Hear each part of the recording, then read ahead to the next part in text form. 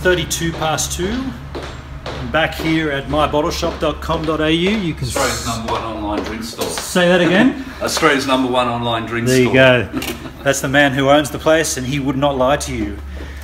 I've been here today and I've been shooting as per usual. I've shot all this.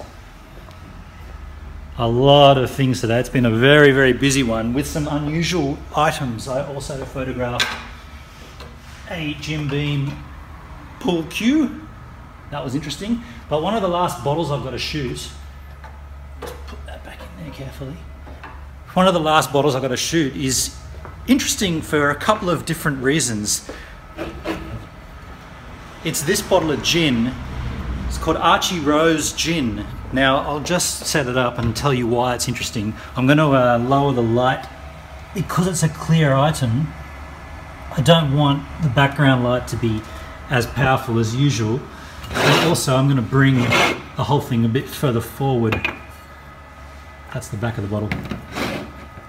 We'll go that side. That's the nice front of the bottle. So that's your guy there. Camera here. I'll try to make sure I can see myself do this time, because last time I put you up here, I put it up too high. Is that good? I can't tell. Hope so. All right, here we go.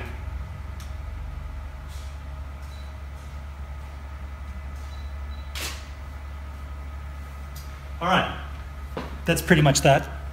While it's transferring, USB is a little bit slow. The reason, oh, here it is already. Just show you guys that. Beautiful.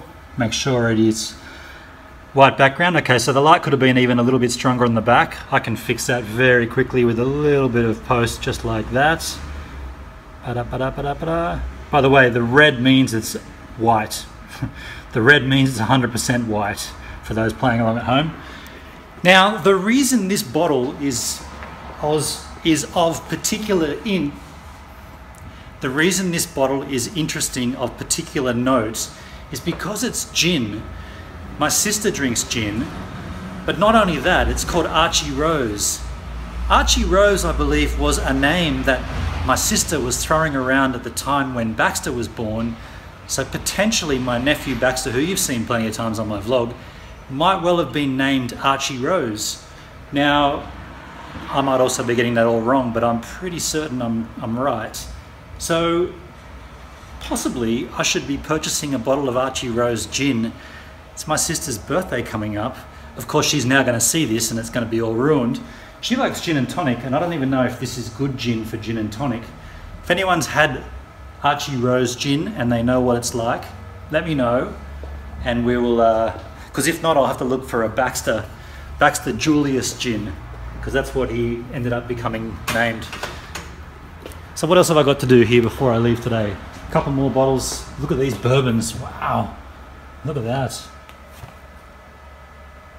That doesn't look as impressive when you see these old bottles. Look at that labelling. What year is it? 1950? These are cool. Oh, you know what else? You know what else Steve's got here? This is incredible. This is not for sale, by the way. Look at this. Look at that guy. Duff beer for me, Duff beer for you. That's Duff beer from The Simpsons, but that's the second batch that got released. The first batch, which I drank back in the day, $3 grand for a carton of that on eBay now. But that one there, they re-released there were two separate batches, and that's from the second one. Not as valuable.